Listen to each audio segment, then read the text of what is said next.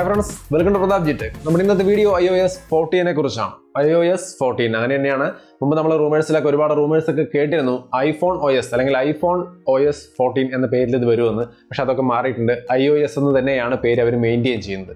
എന്തായാലും അതിൽ iPadOS പോലെ iPhone OS ആക്കുന്നില്ല. അപ്പോൾ iOS 14 വന്നിരിക്കുകയാണ്. കുറച്ചധികം കാര്യമായ ഇന്റർഫേസ് ചേഞ്ചുകളൊക്കെ വരുത്തിയിട്ടുണ്ട്. നല്ല ചേഞ്ചസ് തന്നെയാണ് എന്തായാലും. നമുക്ക് വൺ ബൈ വൺ ആയിട്ട് നോക്കാം. അതിനു മുമ്പ് ഒരു കാര്യം കൂടി, എല്ലാ ഫീച്ചേഴ്സും നമ്മൾ ഈ വീഡിയോയിൽ പറയുന്ന എല്ലാ ഫീച്ചേഴ്സും ഇതിനകത്ത് ഇപ്പം തന്നെ നിങ്ങൾ ഈ ഒരു ബീറ്റ വെർഷൻ ഡൗൺലോഡ് ചെയ്ത് ഇൻസ്റ്റാൾ ചെയ്ത ഉടനെ നിങ്ങൾക്ക് കിട്ടിയെന്ന് വരില്ല. അവൈലബിൾ ആയ ഫീച്ചേഴ്സ് എന്തൊക്കെയാണ്, മെയിൻ ആയിട്ടുള്ള ഫീച്ചേഴ്സ് എന്തൊക്കെയാണെന്നുള്ളതാണ് ഞാൻ ഇവിടെ കാണിക്കാൻ പോകുന്നത്. അപ്പോൾ ആദ്യമായിട്ട് നമുക്ക് ഈ ഫോണിൻ്റെ ഇൻ്റർഫേസിൽ തന്നെ തുടങ്ങാം. നിങ്ങൾക്ക് ഈ ഫോൺ ഓപ്പൺ ചെയ്ത് കഴിഞ്ഞാൽ ഇപ്പോൾ iPhone 11 ഞാനിത് ഇൻസ്റ്റാൾ ചെയ്തിരിക്കുന്നത്. iOS 14 beta വെർഷനാണ്. അപ്പോൾ നമുക്കിവിടെ ഒരു വിഡ്ജറ്റ് പിന്നെ ആപ്ലിക്കേഷനൊക്കെ സാധാരണ പോലെ തന്നെ നിരന്നിരിക്കുന്നതും നിങ്ങൾക്ക് കാണാം. ഇത് യൂഷ്വലായിട്ട് എല്ലാ ഐഫോണിലും ഉള്ളത് തന്നെയാണ് നമുക്കറിയാം. എന്നാൽ ലാസ്റ്റ് പേജിൽ നിന്ന് വീണ്ടും നമ്മൾ ഒന്നുകൂടി ലെഫ്റ്റിലോട്ട് സ്വൈപ്പ് ചെയ്താൽ പലതരത്തിൽ ഗ്രൂപ്പ് ചെയ്തിരിക്കുന്ന ആപ്ലിക്കേഷനുകൾ നിങ്ങൾക്ക് കാണാം. ഇതൊരു ആപ്പ് ലൈബ്രറി എന്ന പേരിലാണ് കൊടുത്തിരിക്കുന്നത്. ഇത് മറ്റൊരു അർത്ഥത്തിൽ പറഞ്ഞാൽ നമ്മുടെ ആൻഡ്രോയിഡിലുള്ള ആപ്ഡ്രോ എന്ന് വേണമെങ്കിൽ പറയാം. അതിൻ്റെ മറ്റൊരു രൂപമാണ് ഇവിടെ. പലതരത്തിൽ ഗ്രൂപ്പ് ചെയ്ത് വെച്ചിരിക്കുന്നതെന്ന് മാത്രമേ ഉള്ളൂ എല്ലാ ആപ്ലിക്കേഷനും. ഞാൻ ഹോം സ്ക്രീനിൽ ഇട്ടിട്ടില്ലാത്ത പല ആപ്ലിക്കേഷനും ഇതിനകത്ത് നമുക്ക് കാണാം. അപ്പോൾ ഇത് ഈസി ആയിട്ട് ഗ്രൂപ്പ് ചെയ്ത് തരംതിരിച്ച് വെച്ചിരിക്കുന്ന ഒരു സംവിധാനമാണ്. അപ്പോൾ ഇത്തരത്തിലുള്ളൊരു ആപ്പ് ലൈബ്രറി കൂടി നമുക്ക് ഇതിനകത്ത് ഇപ്പോൾ ആഡ് ആയിരിക്കുന്നു. ഇത് എങ്ങനെയാണ് ഇതിൻ്റെ ബെനിഫിറ്റ് എന്ന് ചോദിച്ചാൽ, ഇപ്പോൾ നമുക്ക് ഇതിനകത്ത് ധാരാളം പേജുകളുണ്ട്. ഇപ്പോൾ ഈ ഒരു പേജിനകത്തെ ആപ്ലിക്കേഷൻസ് ഒന്നും എനിക്ക് അത്ര അത്യാവശ്യമില്ലാത്തത് ഞാൻ പുറകിലേക്ക് മാറ്റിയിട്ടിരിക്കുകയാണെന്ന് വിചാരിക്കുക. നമുക്കിത് ഈ ഹോം സ്ക്രീനിൽ ആവശ്യമില്ലെങ്കിൽ ആ ഒരു പേജ് അങ്ങനെ തന്നെ നമുക്ക് ഡിലീറ്റ് ചെയ്ത് കളയാം, അല്ലെങ്കിൽ ഓഫ് ചെയ്യാം. ഡിലീറ്റ് ചെയ്യാന്നല്ല, ഓഫ് ചെയ്യാം. അതെങ്ങനെയാണെന്ന് വെച്ചാൽ ജസ്റ്റ് ഇതിൻ്റെ ബ്ലാക്ക് സ്പേസിലൊന്ന് ഹോൾഡ് ചെയ്ത് പിടിച്ചാൽ ഇങ്ങനെ ഒരു എഡിറ്റബിൾ മോഡിലേക്ക് ഇത് വരും. പിന്നീട് ആ താഴത്തുള്ള ഡോട്ടുകളിൽ ഒരു സിംഗിൾ ടാപ്പ് ചെയ്താൽ ഇങ്ങനെ ഹോം സ്ക്രീൻ പേജുകൾ മുഴുവൻ നമുക്കിങ്ങനെ 4 ഭാഗങ്ങളായിരിക്കും തിരിഞ്ഞ് കിട്ടും. ആവശ്യമില്ലാത്ത പേജ് നമുക്ക് ടാപ്പ് ചെയ്തുകൊണ്ട് ഓഫ് ചെയ്യാം. അത് ഓഫ് ചെയ്ത് കഴിഞ്ഞിട്ട് ഡൺ കൊടുത്തു കഴിഞ്ഞാൽ പിന്നെ ആ പേജ് നമ്മൾ സ്വൈപ്പ് ചെയ്യുമ്പോൾ കാണില്ല.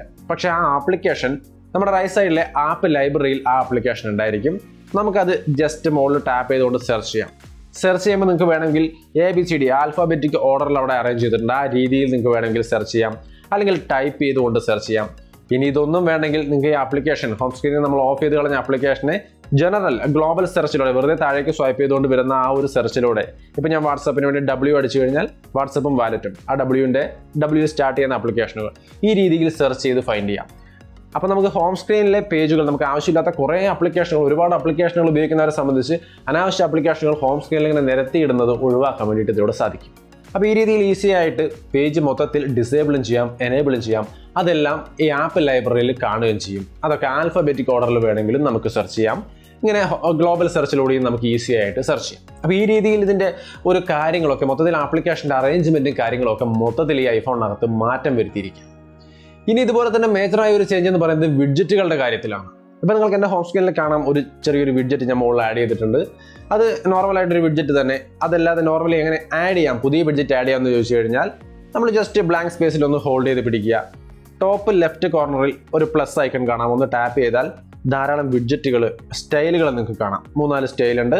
താഴെ ആപ്ലിക്കേഷനുകൾ കാണാം. അതിൽ നിന്ന് ഏത് ആപ്ലിക്കേഷനാണ് നിങ്ങൾക്ക് വിഡ്ജറ്റ് ആഡ് ചെയ്യേണ്ടതെന്ന് വെച്ചാൽ അതിൽ ജസ്റ്റ് ടാപ്പ് ചെയ്ത് കഴിഞ്ഞാൽ ആ വിഡ്ജറ്റ് ഈസി ആയിട്ട് നിങ്ങൾക്ക് ഹോം സ്ക്രീനിലേക്ക് ആഡ് ആയി വരും. ആഡ് വിഡ്ജറ്റ് ക്ലിക്ക് ചെയ്താൽ ഹോം സ്ക്രീനിലേക്ക് എത്തി. അപ്പോൾ ഈ രീതിയിൽ ഈസി ആയിട്ട് നിങ്ങൾക്ക് ഇത് ഹോം സ്ക്രീനിലേക്ക് ആഡ് ചെയ്തെടുക്കാം. ഇങ്ങനെ ആഡ് ചെയ്തെടുക്കുന്ന വിഡ്ജറ്റ് പലതരത്തിലുള്ളത് ആഡ് ചെയ്യാം. ഇത് ഒരെണ്ണമായിട്ട് ആഡ് ചെയ്യണമെന്നില്ല, അത് പല സൈസിൽ നമുക്ക് ആഡ് ചെയ്യാം. ആഡ് ചെയ്യുന്ന സംഭവത്തിനെ നമുക്ക് ഒന്നിലധികം വിഡ്ജറ്റുകൾ സ്റ്റാക്കായിട്ട് മുകളിലായിട്ട് ആഡ് ചെയ്യാൻ പറ്റും. അതെങ്ങനെയാണെന്ന് വെച്ച് കഴിഞ്ഞാൽ വീണ്ടും ഞാൻ ഒരെണ്ണം കൂടി ഇവിടെ ആഡ് ചെയ്യണം. നിങ്ങൾക്ക് നോക്കിയാൽ മനസ്സിലാവും. ഞാനിപ്പോൾ വീണ്ടും ഒന്ന് ഹോൾഡ് ചെയ്ത് പിടിക്കുകയാണ്. വീണ്ടും പ്ലസ് ഐക്കൺ ക്ലിക്ക് ചെയ്തു. അടുത്ത ഒരു വിഡ്ജറ്റ് കൂടി എടുത്തു. അത് ഞാൻ ആഡ് വിഡ്ജറ്റ് സൈസ് സെലക്ട് ചെയ്തതിന് ശേഷം സെയിം സൈസുള്ള വിഡ്ജറ്റ് ആഡ് കൊടുത്തു. ഇപ്പോൾ 2 വിഡ്ജറ്റ് ഹോം സ്ക്രീനിലേക്ക് ആഡ് ആയി. ഈ രണ്ടാമത്തെ വിഡ്ജറ്റിനൊന്ന് ഹോൾഡ് ചെയ്ത് പിടിച്ച് മൂവ് ചെയ്ത് നമ്മൾ നേരത്തെ ആഡ് ചെയ്ത ആ വിഡ്ജറ്റിൻ്റെ മുകളിൽ കൊണ്ടുവന്ന് വെക്കുകയാണെങ്കിൽ അത് സ്റ്റാക്കായിട്ട് മാറും. അതായത് ഇനി നമ്മൾ ഡൺ അടിച്ചതിന് ശേഷം ജസ്റ്റ് കൈ കൊണ്ട് ആ വിഡ്ജറ്റും ഒന്ന് സ്വൈപ്പ് ചെയ്താൽ കണ്ടോ, ആ 2 വിഡ്ജറ്റും മാറി വരും. അവിടെ സ്വൈപ്പ് ചെയ്തുകൊണ്ട് നമുക്ക് ആ 2 വിഡ്ജറ്റിനെയും മാറി കാണാൻ സാധിക്കും. ഈ രീതിയിൽ മുകളിലായിട്ട് അടുക്കി വെച്ചുകൊണ്ട് പല വിഡ്ജറ്റുകൾ നമുക്ക് ആഡ് ചെയ്ത് വെച്ച് ഒരു സ്പേസിൽ ഒന്നിലധികം വിഡ്ജറ്റുകൾ ഉപയോഗിക്കാൻ സാധിക്കും. അതല്ലെങ്കിൽ സെപ്പറേറ്റ് ആയിട്ട് നമുക്ക് ഉപയോഗിക്കാം. അപ്പോൾ വിഡ്ജറ്റ് എന്ന് പറയുന്നത് ജസ്റ്റ് ഒരു വിഡ്ജറ്റ് അല്ല, അത് പല രീതിയിൽ ഒന്നിലധികം വിഡ്ജറ്റുകളൊക്കെ ആഡ് ചെയ്ത് ഒരുമിച്ചും ഉപയോഗിക്കാൻ കഴിയുന്ന തരത്തിൽ നമുക്ക് വിഡ്ജറ്റുകൾ ഇതിനകത്ത് സെറ്റ് ചെയ്യാം. അങ്ങനെ വിഡ്ജറ്റുകളും നമുക്ക് ഇനി മുതൽ ഉപയോഗിക്കാം. ഇതിന് മുൻപ് നമുക്ക് സൈഡിലെ ഒരു ബാറിലാണ് വിഡ്ജറ്റ് ഒക്കെ അവൈലബിൾ ആയത്. ഇനി നമുക്ക് അങ്ങോട്ട് ഹോം സ്ക്രീനിലും മറ്റ് പേജുകളിലും ഒക്കെ വിഡ്ജറ്റുകൾ ഈ രീതിയിൽ ആഡ് ചെയ്ത് ഉപയോഗിക്കാം. അപ്പോൾ വിഡ്ജറ്റിന്റെ ഫീച്ചറും നമുക്ക് ഇനി മുതൽ ഐഫോണിനകത്ത് അവൈലബിൾ ആവുകയാണ്. അതും ഹോം സ്ക്രീനിൽ തന്നെ, ആൻഡ്രോയിഡ് പോലെ തന്നെ, ഏകദേശം അതുപോലെ തന്നെ എന്ന് പറയാം. കോപ്പിഡ് എന്നൊന്നും പറയാൻ പാടില്ല. ഇൻസ്പിറേഷൻ എന്ന് പറയാം, അല്ലെങ്കിൽ ആപ്പിളിൻ്റെതായ പുതിയ ഇന്നോവേഷൻ എന്ത് വേണമെങ്കിലും പറയാം. എന്തായാലും ആ ഒരു ഫീച്ചർ നമുക്ക് ഇപ്പോൾ ഇതിനകത്ത് അവൈലബിൾ ആണ്. നന്നായിട്ട് തന്നെ എനിക്ക് തോന്നി. ഇനി അടുത്തൊരു കാര്യം, സിരിയുടെ കാര്യത്തിലൊക്കെ കാര്യമായ ഒരു വ്യത്യാസം വരുത്തിയിട്ടുണ്ട്. മുമ്പ് സിരി എനേബിൾ ചെയ്ത് കഴിഞ്ഞാൽ നമുക്ക് ഫുൾ സ്ക്രീനിലേക്കാണ് സിരി വരാറ്. പക്ഷേ ഇത്തവണ ഇത്തിരി വ്യത്യാസമുണ്ട്. നമ്മൾ സിരിക്ക് വേണ്ടി ബട്ടൺ ഹോൾഡ് ചെയ്ത് പിടിക്കാം, അല്ലെങ്കിൽ ഹേയ് സിരി പറയാം. അങ്ങനെ ഏതെങ്കിലും രീതിയിൽ ആക്ടിവേറ്റ് ചെയ്താൽ താഴെ ഒരു ചെറിയ സർക്കിൾ ഐക്കൺ കാണാം. ആ രീതിയിലാണ് ഇവിടെ സിരി എനേബിൾ ആയിരിക്കുന്നത്. എന്ന് വെച്ചാൽ ഫുൾ സ്ക്രീനിലേക്ക് സിരി ഒരു ബ്ലൂ കളറിൽ അല്ലെങ്കിൽ ബ്ലാക്ക് കളറിൽ അങ്ങനെ തെളിഞ്ഞു വരുന്നില്ല. താഴെ ഒരു ചെറിയ ഐക്കണായിട്ട് മാത്രമാണ് സിരി ഇവിടെ എനേബിൾ ആയിരിക്കുന്നത്. അതിൻ്റെ ഒപ്പം തന്നെ അതിൻ്റെ റിസൾട്ട് ആണെങ്കിൽ ഇപ്പോൾ ഞാൻ വാട്ട്സ് ടൈം നൗ എന്ന് ചോദിക്കുമ്പോൾ ടോപ്പ് സൈഡിൽ നിങ്ങൾക്ക് റിസൾട്ട് കാണാം. ആ റിസൾട്ട് ഇങ്ങനെ ചെറിയ ഒരു രീതിയിലാണ് നമ്മുടെ മുമ്പിലേക്ക് വരുന്നത്. അപ്പോൾ ഈ രീതിയിൽ സിരി വളരെ ചെറിയൊരു ഐക്കണായി മാറി, റിസൾട്ട് മുകളിൽ ഒരു ചെറിയ ബാറായിട്ടും മാറി. അപ്പോൾ അതിനനുസരിച്ച് റിസൾട്ടിൻ്റെ എണ്ണം കൂടുന്നതിനനുസരിച്ച് കൂടുതൽ റിസൾട്ടുകൾ നമുക്ക് ഇതുപോലെ പോപ്പപ്പ് ആയിട്ട് വരും. എന്തായാലും ഫുൾ പേജ് ആയിട്ട് നമുക്ക് ഓപ്പൺ ആവുന്നതിൽ നിന്ന് മാറിയിട്ട് ഈ രീതിയിലേക്ക് മാറിയിട്ടുണ്ട്. പക്ഷേ ഒരു ചെറിയ കാര്യം ഇവിടെ പറയാനുള്ളത്, നമുക്ക് ഈ ഫുൾ പേജ് ടോപ്പും ബോട്ടവും നമുക്ക് ആ ഐക്കൺസ് വരുന്നു. താഴെ സിരിയുടെ ഐക്കൺ, മുകളിൽ റിസൾട്ട് വരുന്നു. പക്ഷേ നടുവിലത്തെ ഭാഗം നമുക്ക് ഉപയോഗിക്കാൻ പറ്റില്ല കേട്ടോ. ആ ഒരു കാര്യമുണ്ട്. നമ്മൾ ടാപ്പ് ചെയ്താൽ സിരി ക്ലോസ് ആയി പോകും. അപ്പോൾ ആ രീതിയാണ് കിടക്കുന്നത്. പക്ഷേ അത് വരും ദിവസങ്ങളിൽ ഫിക്സ് ആകുമായിരിക്കാം അടുത്ത അപ്ഡേറ്റിൽ. എന്നാലും സിരിയുടെ ഒരു ലുക്ക് ആൻഡ് ഫീൽ മൊത്തത്തിലൊന്ന് മാറിയിട്ടുണ്ട്. ഇനി അടുത്തൊരു കാര്യമാണ് പിക്ചർ ഇൻ പിക്ചർ മോഡ്.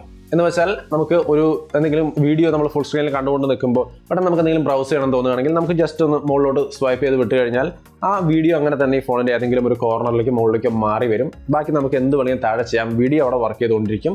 ആൻഡ്രോയിഡിലൊക്കെ പല ഫോണുകളും നിങ്ങൾ കണ്ടു കഴിഞ്ഞ ഫീച്ചറാണ്. എന്നാലും ഈ ഫോണിലും ഐഫോണിലും ആ ഒരു ഫീച്ചർ വന്നിരിക്കുകയാണ് കുറെ കൂടി നല്ല രീതിയിൽ. നമുക്കിത് ജസ്റ്റ് അങ്ങനെ ചെറുതാക്കാൻ പോലെ അതിൻ്റെ സൈസ് വീണ്ടും ചെറുതാക്കാനും വലുതാക്കാനും ഒക്കെ നമുക്ക് സാധിക്കും. അതിൻ്റെ ഒപ്പം തന്നെ ഇപ്പം ഞാനിവിടെ യൂട്യൂബിൽ എൻ്റെ ചാനലാണ് പ്ലേ ചെയ്തിരിക്കുന്നത്. സഫാരിയിലാണ് ഇത് വർക്ക് ചെയ്യുന്നത്. യൂട്യൂബ് ആപ്ലിക്കേഷൻ അല്ല, സഫാരിയാണ്. ഇതിനകത്ത് ഞാൻ ഈ ഒരു പിക്ചർ മോഡിൽ ഇത് വർക്ക് ചെയ്യുമ്പോൾ ഞാൻ ഇതിനെ സൈഡിലേക്ക് സ്വൈപ്പ് ചെയ്ത് വിട്ട് കഴിഞ്ഞാൽ ഇത് ഫുള്ളായിട്ട് സൈഡിലേക്ക് പോയി. ഇപ്പോൾ ഇത് ബാക്ക്ഗ്രൗണ്ടിൽ എനിക്ക് സൗണ്ട് കേൾക്കാം, പക്ഷേ വീഡിയോയിൽ എനിക്ക് ഫുള്ളായിട്ട് ഫോൺ യൂസ് ചെയ്യാം. യൂട്യൂബിൻ്റെ ഓഡിയോ മാത്രമായിട്ട് കേൾക്കാൻ നമുക്ക് ഇതിലൂടെ സാധിക്കുമെന്നാണ് പറഞ്ഞു വരുന്നത്. അപ്പോൾ ഈ ഒരു പിക്ചർ മോഡ് എല്ലാ വീഡിയോ സഫാരിക്കകത്ത് എന്ത് ഓപ്പൺ ചെയ്താലും അതിലൊക്കെ ഇത് വർക്ക് ചെയ്യും. പക്ഷേ യൂട്യൂബ് ആപ്ലിക്കേഷനകത്ത് ഈ ഒരു ഫീച്ചർ വർക്ക് ചെയ്യില്ല കേട്ടോ. ആ ആപ്ലിക്കേഷനകത്ത് നമ്മളിങ്ങനെ ബാക്കിലോട്ട് വിടാൻ പറ്റില്ല. അതിന് യൂട്യൂബിൻ്റെ പ്രീമിയം മെമ്പർഷിപ്പ് എടുക്കണം. പക്ഷേ അതേ യൂട്യൂബ് നിങ്ങൾ സഫാരിയിലാണ് ഓപ്പൺ ചെയ്യുന്നതെങ്കിൽ നമുക്ക് ബാക്കിലോട്ട് വിടാൻ ഈ ഒരു ഫീച്ചർ ഉപയോഗിക്കാം. അപ്പോൾ എന്തായാലും സഫാരി, അതുപോലെ പോഡ്കാസ്റ്റ്, ഫേസ് ടൈം, അങ്ങനെ ഈ മെയിനായിട്ടുള്ള ചില ആപ്ലിക്കേഷനിൽ മാത്രമാണ് ഈ ഒരു പിക്ചർ മോഡ് ഇതുപോലെ നൈസായിട്ട് വർക്ക് ചെയ്യുന്നത്. മറ്റുള്ള യൂട്യൂബിലൊന്നും ഇത് വർക്ക് ചെയ്യുന്നില്ല, അല്ലെങ്കിൽ ടിക്ടോക്കിൽ അതിലൊന്നും ഇങ്ങനെ വർക്ക് ചെയ്യുന്നത് കണ്ടില്ല. അതൊക്കെ വീഡിയോ ആപ്ലിക്കേഷനാണ് എങ്കിൽ പോലും അതൊന്നും ഇതിനകത്ത് വർക്ക് ചെയ്യുന്നത് കണ്ടില്ല.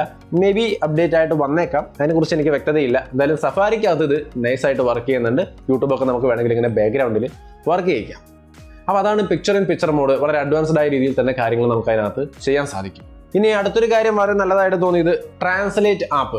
ലാംഗ്വേജുകൾ വളരെ കുറച്ച് ലാംഗ്വേജ് ഉള്ളെങ്കിൽ പോലും ഒരു ട്രാൻസ്ലേറ്റ് ആപ്പ് ഉണ്ട്. ചൈനീസിൽ നിന്നൊക്കെ ഇംഗ്ലീഷിലേക്ക്, അല്ലെങ്കിൽ ഇംഗ്ലീഷിൽ നിന്ന് ചൈനീസിലേക്കൊക്കെ നമുക്ക് കമ്മ്യൂണിക്കേഷൻ ട്രാൻസ്ലേറ്റ് ചെയ്യാൻ സാധിക്കും. നമ്മൾ സംസാരിക്കുന്നത്, ഇംഗ്ലീഷ് സംസാരിക്കുന്നത് ഞാനിപ്പോൾ ഹൈ എന്ന് പറഞ്ഞാൽ അത് ചൈനീസിൽ അപ്പുറത്ത് എഴുതി കാണിക്കും. വോയിസും നമുക്ക് കേൾക്കാം. അതേപോലെ തന്നെ മറ്റെന്ത് നമ്മൾ ഇംഗ്ലീഷിൽ പറയുമ്പോഴും അത് ചൈനീസിൽ അപ്പുറത്ത് എഴുതി കാണിക്കുക. നമ്മൾ ഏത് ലാംഗ്വേജ് ആണോ അവിടെ സെലക്ട് ചെയ്തിരിക്കുന്നത് ആ ലാംഗ്വേജിൽ തന്നെ നമുക്ക് കേൾക്കാൻ സാധിക്കും, എഴുതിയും കാണിക്കും. അപ്പോൾ ആ രീതിയിലുള്ള ഒരു ട്രാൻസ്ലേറ്റർ എന്തായാലും ആ ഒരു സംഗതി ഇതിനകത്ത് വന്നിട്ടുണ്ട്. നിങ്ങൾ iOS ബേറ്റ വെർഷൻ ഇൻസ്റ്റാൾ, ഈ 14 ബേറ്റ വെർഷൻ ഇൻസ്റ്റാൾ ചെയ്താൽ ചിലപ്പോൾ അത് കണ്ടില്ലെങ്കിൽ നിങ്ങൾ ആപ്പിളിൻ്റെ സ്റ്റോറിൽ നിങ്ങൾ അല്ലെങ്കിൽ ആപ്പ് സ്റ്റോറിൽ നിങ്ങൾ ഡൗൺലോഡ് ചെയ്യേണ്ടി വരും ഈ ഒരു ആപ്ലിക്കേഷൻ. എന്തായാലും ആ ഒരു ഫീച്ചർ ഇതിനകത്ത് ഇനി മുതൽ അവൈലബിൾ ആണ് ഡിഫോൾട്ടായിട്ട്. ഇനി സഫാരിക്കകത്തും കുറച്ച് ഇമ്പ്രൂവ്മെൻ്റ് ഒക്കെ വന്നിട്ടുണ്ട്. നമ്മുടെ പാസ്വേഡ് മോണിറ്ററിങ്ങും കാര്യങ്ങളൊക്കെ ചെയ്യും. വീക്ക് പാസ്വേഡ് ഉണ്ടെങ്കിൽ പറഞ്ഞു തരിക, സൈറ്റുകളൊക്കെ നന്നായിട്ട് ട്രാക്ക് ചെയ്യുക, അതൊക്കെ എങ്ങനെയുണ്ട്, നല്ല സൈറ്റ് തന്നെയാണെന്ന് ചെക്ക് ചെയ്യുന്ന ഫീച്ചേഴ്സൊക്കെ ഇതിനകത്ത് ആഡ് ചെയ്തിട്ടുണ്ട്. സോ സഫാരി നല്ലോണം ഇമ്പ്രൂവ് ആയിട്ടുണ്ട്. ഇനി മറ്റൊരു കാര്യം എന്ന് പറയുന്നത് മറ്റുള്ള കോളുകൾ, ഫേസ് ടൈം, അല്ലെങ്കിൽ എന്താ പറയുക നോർമൽ കോളുകൾ, അല്ലെങ്കിൽ വാട്സപ്പ് കോൾ, ഇതൊക്കെ വരുമ്പോൾ നമുക്ക് ജസ്റ്റ് പോപ്പപ്പ് ആയിട്ട് മാത്രം ടോപ്പിലാണ് ആ കോളുകൾ വരിക. അല്ലാതെ ഫുൾ സ്ക്രീനായിട്ട് കയറി വന്നാൽ നമുക്ക് ഡിസ്റ്റർബൻസ് ഉണ്ടാക്കുന്ന തരത്തിലുള്ള സംവിധാനം ഇനി ഉണ്ടാവില്ല. അപ്പോൾ ആ കോമ്പാറ്റ് അല്ലെങ്കിൽ പോപ്പപ്പ് രീതിയിലേക്ക് കോളുകളുടെ ഇൻകമിംഗ് കോളുകളുടെ വരവിനെ ഒന്ന് കൺട്രോൾ ചെയ്തിട്ടുണ്ട്. അത് തീർച്ചയായിട്ടും നല്ലൊരു കാര്യമായിട്ട് തോന്നി. നമുക്ക് സ്വൈപ്പ് അപ്പ് ചെയ്തുകൊണ്ട് അതിനെ മ്യൂട്ട് ചെയ്യാനോ അല്ലെങ്കിൽ ഡിസ്കണക്ട് ചെയ്യാനുള്ള ഓപ്ഷനൊക്കെ അവിടെ തന്നെ കാണും. അപ്പോൾ അതിനെന്തായാലും ഒരു നല്ല സൗകര്യം അവർ ഒരുക്കിയിട്ടുണ്ട്. അതും ഒരു നല്ല അഡ്വാൻസ്ഡ് ആയ ഒരു ഫീച്ചറായിട്ട് തോന്നി. ഇനി മറ്റൊരു കാര്യം, ഡീഫോൾട്ട് ബ്രൗസർ. നമുക്കറിയാം ഐഫോണിലെ ഡീഫോൾട്ട് ബ്രൗസർ എന്ന് പറയുന്നത് സഫാരിയാണ്. പക്ഷേ ഇനി അങ്ങോട്ട് വരും ദിവസങ്ങളിൽ നമുക്ക് ഗൂഗിൾ ക്രോമോ അല്ലെങ്കിൽ മറ്റേതെങ്കിലും ഒരു ബ്രൗസറോ ഡീഫോൾട്ട് ബ്രൗസറായിട്ട് സെറ്റ് ചെയ്യാം. നമുക്ക് ഏത് ബ്രൗസർ വേണമെങ്കിലും ഐഫോണിൽ ഉപയോഗിക്കാം, അത് നമുക്ക് എല്ലാവർക്കും അറിയാവുന്ന കാര്യമാണ്. ബട്ട് ഡിഫോൾട്ടായിട്ട് നമ്മൾ ഏതെങ്കിലും ഒരു ലിങ്ക് ക്ലിക്ക് ചെയ്യുമ്പോൾ ഓപ്പൺ ആയി വരുന്നത് നോർമലി സഫാരിയിലാണ്. അതിനി മാറ്റിയിട്ട് എപ്പോഴും ഡിഫോൾട്ടായിട്ട് നമുക്ക് ഒരു ബ്രൗസറായിട്ട് ഗൂഗിൾ ക്രോമിനെ അല്ലെങ്കിൽ മറ്റ് ബ്രൗസറിനെയൊക്കെ സെറ്റ് ചെയ്യാൻ സാധിക്കും. അതേപോലെ ഇമെയിലിനെയും നമുക്ക് മാറ്റിയിട്ട് വേണമെങ്കിൽ ജിമെയിലോ വേറെ ഏതെങ്കിലും ആപ്ലിക്കേഷൻസ് സെറ്റ് ചെയ്യാൻ വേണ്ടിയിട്ട് സാധിക്കും. പക്ഷേ അതിപ്പോഴും എനിക്ക് ഇതിനകത്ത് നോക്കിയിട്ട് കണ്ടില്ല. ഒരുപക്ഷെ വരും ദിവസങ്ങളിൽ അപ്ഡേറ്റിൽ ആ ഒരു ഫീച്ചർ നമുക്ക് അവൈലബിൾ ആവുമായിരിക്കും. എന്നാലും ആ ഒരു സംഗതി കൂടി ഇതിനകത്തേക്ക് വരികയാണ് iOS 14ന്റെ ഭാഗമായിട്ട്. അപ്പോൾ നമുക്ക് ബ്രൗസറുകളൊക്കെ ഡീഫോൾട്ടായിട്ട് സെറ്റ് ചെയ്യാനുള്ള ഒരു സംവിധാനം കൂടി ഇതിനകത്ത് വരുന്നുണ്ട്. ഇനി മറ്റൊരു കാര്യം ആപ്പ് ക്ലിപ്പ് എന്ന് പറയുന്ന ഒരു സംവിധാനമാണ്. അതായത് നമ്മളിപ്പോൾ ഒരു ആപ്ലിക്കേഷൻ നമുക്ക് യൂസ് ചെയ്യണമെങ്കിൽ ഇപ്പോൾ ഒരു സ്ഥലത്ത് പോയി ഒരു പേയ്മെന്റ്, ഇപ്പോൾ അവിടെ Paytm പേയ്മെന്റ് നടത്തണം, എൻ്റെ കയ്യിൽ Paytm ഇല്ല, അപ്പോൾ നമ്മൾ ആ ആപ്ലിക്കേഷൻ ഡൗൺലോഡ് ചെയ്ത് ഇൻസ്റ്റാൾ ചെയ്തിട്ട് പേയ്മെന്റ് നടത്തേണ്ട ഒരു സംവിധാനം. അപ്പോൾ ആ ഒരു സാഹചര്യത്തെ ഒഴിവാക്കാൻ വേണ്ടി ആപ്പ് ക്ലിപ്പ് എന്ന ഫീച്ചർ നമുക്ക് ഉപയോഗിക്കാം. അതായത് ഈ ഒരു ആപ്ലിക്കേഷൻ കൊണ്ട് നമ്മൾ പേയ്മെന്റ് നടത്താൻ ശ്രമിച്ചാൽ അവിടെയുള്ള ആപ്ലിക്കേഷൻ ഏതാണോ അതിൽ ടെമ്പററി ആയിട്ട് ചെറിയൊരു രൂപത്തിൽ നമുക്ക് യൂസ് ചെയ്ത് അപ്പോഴത്തെ ആവശ്യത്തിന് വേണ്ടി യൂസ് ചെയ്യാൻ വേണ്ടിയിട്ട് സാധിക്കുന്ന ഒരു സംവിധാനമാണ്. ഇത് ഞാൻ യൂസ് ചെയ്ത് നോക്കിയിട്ടില്ല. കൃത്യമായിട്ട് യൂസ് ചെയ്ത് നോക്കിയതിന് ശേഷം ഞാൻ അതിൻ്റെ ഒരു പെർഫോമൻസ് ഒക്കെ പറയാം എന്തായാലും വേറൊരു വീഡിയോയിൽ. മറ്റുള്ള അങ്ങനത്തെ ചെറിയ ചെറിയ ആപ്ലിക്കേഷനുകൾ അല്ലെങ്കിൽ വലിയ ആപ്ലിക്കേഷനുകളുടെ ചെറിയ വേർഷൻ നമുക്ക് അപ്പോഴത്തെ ആവശ്യത്തിന് വേണ്ടി താൽക്കാലികമായിട്ട് യൂസ് ചെയ്യാനുള്ള ഒരു സംവിധാനമാണ് ഈ ആപ്പ് ക്ലിപ്പ് എന്ന് പറയുന്ന ഫീച്ചർ. തീർച്ചയായിട്ടും നല്ലൊരു ഫീച്ചറാണ്, ഒരു സംശയം വേണ്ട കാര്യത്തിൽ. പക്ഷേ അതിൻ്റെ ക്വാളിറ്റിയും കാര്യങ്ങളും എങ്ങനെയുണ്ട് പെർഫോമൻസ് എന്നൊക്കെ ഞാൻ വരും ദിവസങ്ങളിൽ നോക്കിയിട്ട് പറയാം. എന്തായാലും ആ ഒരു ഫീച്ചർ കൂടി ഇതിനകത്തേക്ക് വന്നിട്ടുണ്ട്. ഇനിയും ഇതുപോലത്തെ ഒരുപാട് ചെറിയ ചെറിയ ടിപ്സ് ആൻഡ് ട്രിക്സും കാര്യങ്ങളൊക്കെ ഇതിനകത്ത് വരുന്നുണ്ട്. പിന്നെ എയർപോഡിൻ്റെ ഒക്കെ ഒരു ഫീച്ചറൊക്കെ ഗംഭീരമായിട്ട് ഇമ്പ്രൂവ് ചെയ്തിട്ടുണ്ടെന്നാണ് പറയുന്നത്. നമ്മൾ നോർമലി എയർപോഡൊക്കെ ഉള്ളവർക്ക് അത് അറിയാൻ പറ്റും. എൻ്റെ എയർപോഡ് ഇല്ല ഇപ്പോൾ ചെക്ക് ചെയ്ത് നോക്കാൻ. അത് നമ്മൾ എയർപോഡൊക്കെ വെച്ചുകൊണ്ട് പാട്ട് കേൾക്കുമ്പോൾ നോർമലി നമ്മൾ ഡിവൈസ് ഇങ്ങനെ പിടിച്ച് കാണുമ്പോൾ ലെഫ്റ്റിൽ നിന്നുള്ള സൗണ്ട് നമുക്ക് ലെഫ്റ്റിൽ നിന്ന് കേൾക്കാം, റൈറ്റിൽ നിന്നുള്ള സൗണ്ട് റൈറ്റിൽ നിന്ന് കേൾക്കാം. ബട്ട് നമ്മളിങ്ങനെ കണ്ടുകൊണ്ടിരിക്കുമ്പോൾ തലയും കൊണ്ട് തിരിച്ചു കഴിഞ്ഞാൽ ഈ സൈഡിൽ നിന്ന് നമുക്ക് സൗണ്ട് കേൾക്കും. പക്ഷേ ആക്ച്വലി ഫോൺ എങ്ങനെയായിരിക്കുന്നത്, അത് അപ്പുറത്തു നിന്നാണ് സൗണ്ട് വരുന്നത്. ശരിയല്ലേ? ഇത്തിരി കൺഫ്യൂഷനാണത്. എന്തായാലും എയർപോഡ് കിട്ടുന്നിടത്താണ് നമുക്കത് മനസ്സിലാവുള്ളൂ. നമ്മൾ തല എങ്ങോട്ടൊക്കെ തിരിച്ചാലും ഫോണിൻ്റെ ഈ സൈഡിൽ നിന്നുള്ള സൗണ്ട് ഈ സൈഡിൽ നിന്ന് തന്നെ നമുക്ക് കേൾക്കുന്ന തരത്തിലേക്ക് അഡ്ജസ്റ്റ് ചെയ്യാൻ വേണ്ടിയിട്ട് iOS 14 ഫീച്ചർ ഉണ്ടെന്നാണ് പറയുന്നത്. അപ്പോൾ അത് യൂസ് ചെയ്ത് നോക്കിയാലേ അത് എന്താണ് അവർ ഉദ്ദേശിക്കുന്നത്, അതിൻ്റെ റിയൽ എഫക്റ്റ് എങ്ങനെയുണ്ടെന്നൊക്കെ മനസ്സിലാവുള്ളൂ. സംഗതി എന്തായാലും സൂപ്പർ ആയിരിക്കും. ആ ഒരു ഈ പറയുന്ന രീതിയിലാണെങ്കിൽ നമുക്ക് ഫോൺ തല എങ്ങോട്ടൊക്കെ തിരിച്ച് നോക്കിയാലും ഫോണിൻ്റെ സൗണ്ട് നമുക്ക് അതാത് ഡയറക്ഷനിൽ നിന്ന് തന്നെ കേൾക്കാൻ സാധിക്കുന്നത് വളരെ ഇൻട്രസ്റ്റിംഗ് ആയ ഒരു ഫീച്ചറാണ്. അതെങ്ങനെയുണ്ടെന്ന് എന്തായാലും എയർപോഡ് കിട്ടിയാൽ മാത്രമാണ് നമുക്ക് ചെക്ക് ചെയ്യാൻ പറ്റുള്ളൂ. ഉള്ള സുഹൃത്തുക്കളുണ്ടെങ്കിൽ ചെക്ക് ചെയ്ത് നോക്കിയിട്ട് റിസൾട്ട് തീർച്ചയായിട്ടും കമൻ്റായിട്ട് ഷെയർ ചെയ്യാം. എന്തായാലും നല്ലൊരു അഡ്വാൻസ്ഡ് ആയ സെറ്റപ്പായിട്ടാണ് എനിക്ക് തോന്നിയത്. ഇനി ഇത് കൂടാതെ യൂണിവേഴ്സൽ സെർച്ച് പോലെയുള്ള കാര്യങ്ങളിൽ ഒരുപാട് ഇമ്പ്രൂവ്മെൻറ്റ്, പിന്നെ ഒരുപാട് ചെറിയ ചെറിയ ഫീച്ചറുകൾ ഇതിനകത്ത് വേറെയും കിടക്കുന്നുണ്ട്. എന്തായാലും ഇന്നത്തെ ഒരു വീഡിയോയിലേക്ക് ഞാൻ ഇത്രയും മെയിനായിട്ടുള്ള ഘടകങ്ങൾ മാത്രമാണ് ഉൾപ്പെടുത്തുന്നത്.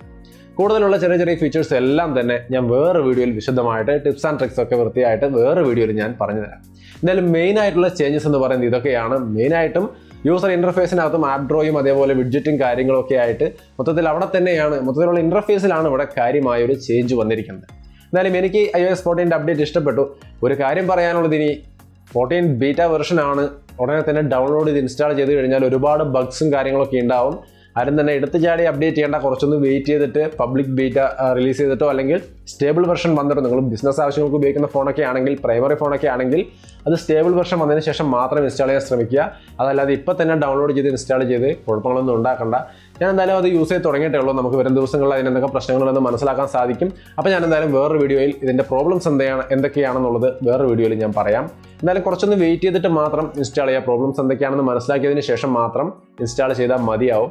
ഇത് എങ്ങനെ ഇൻസ്റ്റാൾ ചെയ്യാം, ഇൻസ്റ്റാൾ ചെയ്താൽ എന്തെങ്കിലും കുഴപ്പങ്ങളുണ്ടെന്ന് തോന്നിയാൽ എങ്ങനെ റോൾ ബാക്ക് ചെയ്യാൻ തുടങ്ങിയ കാര്യങ്ങൾ വേറൊരു വീഡിയോയിൽ ഞാൻ പറഞ്ഞുതരാം. കാരണം വേറെ ഒന്നുമില്ല, ഈ വീഡിയോ ഇപ്പോൾ തന്നെ ഒരുപാട് ലെങ്തായി. എന്നാലും അടുത്ത വീഡിയോയിൽ ഞാനത് കൃത്യമായിട്ട് ഈ കാര്യങ്ങൾ ഇൻസ്റ്റാളേഷൻ്റെയും റോൾ ബാക്കിൻ്റെയും കാര്യങ്ങൾ ചെയ്യുന്നുണ്ട്. അപ്പോൾ ആ വീഡിയോ കണ്ടു നോക്കുക. അതനുസരിച്ച് വേണമെങ്കിൽ നിങ്ങൾക്ക് ഇൻസ്റ്റാളും റോൾ ബാക്കും ഒക്കെ ചെയ്യാം.